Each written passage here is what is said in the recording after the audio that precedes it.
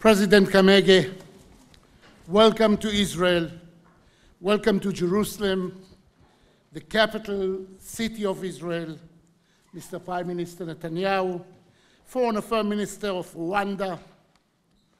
I know this is not your first time here, but every visit to Jerusalem is special. And I know that this visit in particular will serve the strengthening of friendship and the friendship between our peoples.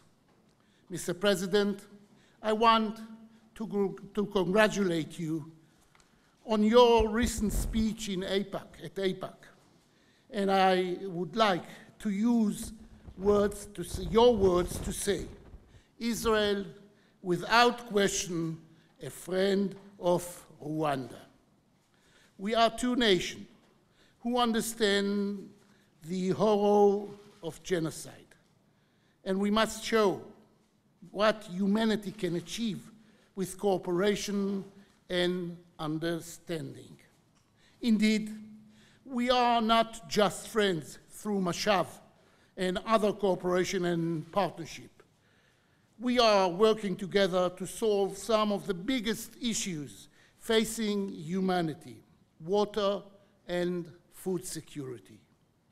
Your Excellency, we appreciate the work done by your Foreign Minister, who has visited here and attended the funeral of the late President Shimon Peres, God bless his soul.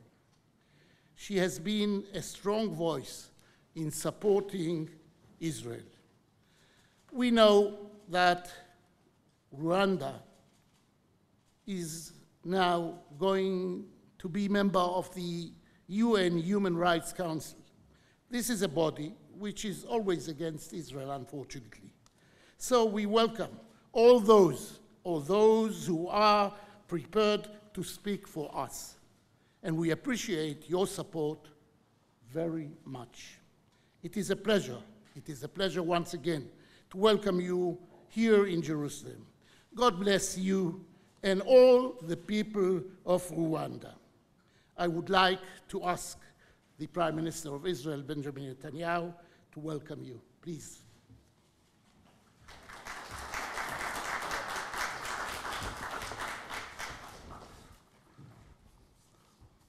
Thank you, President Rivlin, for expressing what all Israelis feel when it comes to Rwanda, when it comes to you, President Kagame, your foreign minister, your delegation. You are welcome from the heart, from our hearts, to the heart of our people, Jerusalem. You are coming back here. This is not the first time. But I can say that in one of our earlier meetings, I'd voiced the hope that Israel could come back to Africa in a big way, and that Africa could come back to Israel in a big way. And we discussed this for some time. And you said, well, I think I can help. And in fact, you did help. I would say you were the indispensable bridge on which we marched to make our return to Africa, step by step, with very sound advice, very, very wise counsel.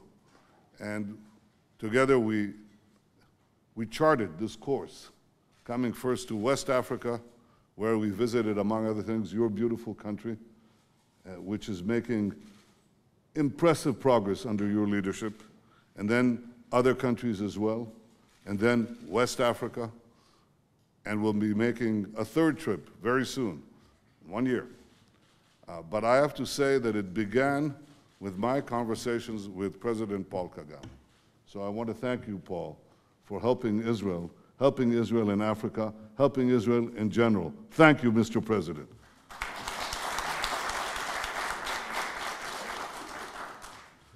President Rivlin has already mentioned the fact that we possess, both of our peoples, a tragic legacy, ours in the Holocaust, you in the great genocide that befell your people.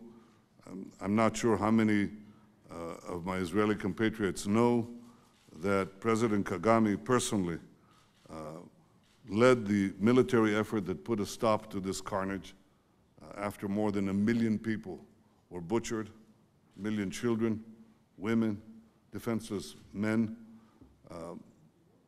And with your courage, you put an end to this and began rebuilding this torn nation.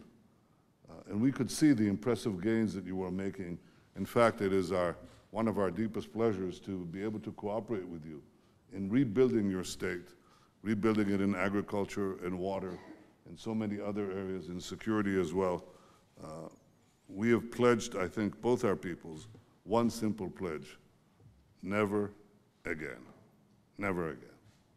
We who witnessed the greatest Holocaust in history, you who have witnessed perhaps one of the most recent ones, never again.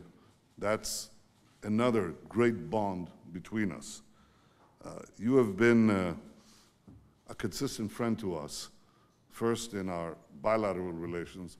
We don't forget that your foreign minister visited us during our travails in Gaza. You sent her as a show of friendship and solidarity. But we also see how you stand up for Israel in international forums. You already express a simple principle that we believe in. That is that bilateral relations should be reflected in multilateral forums. There is a distance, obviously, between us and quite a few nations still. We saw that in the absurd vote in UNESCO that said that, King David there, depicted there with a harp, King David was not in Jerusalem. He was in Tibet. His son, Solomon, didn't build the temple here. He built it in South America, I don't know. I mean, it's absurd, the whole denial of history, the denial of the Bible. These absurdities still take place in international forums, and they do damage to those forums. They cannot change the truth. But it happens to be my hope that over time, over a decade, this will change in international forums. There's one country that I can say categorically, it doesn't require a change. It already speaks its mind and speaks the truth in our bilateral relations and in the international relations. And that's Rwanda, under the leadership of President Paul Kagame. This is why, another reason why, we welcome you here in Israel with open hearts, open arms. Welcome, Mr. President.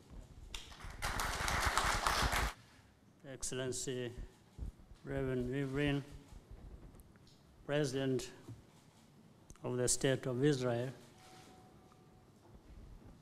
Right Honorable Prime Minister, my friend Benjamin Netanyahu, senior officials, distinguished ladies and gentlemen, dear friends.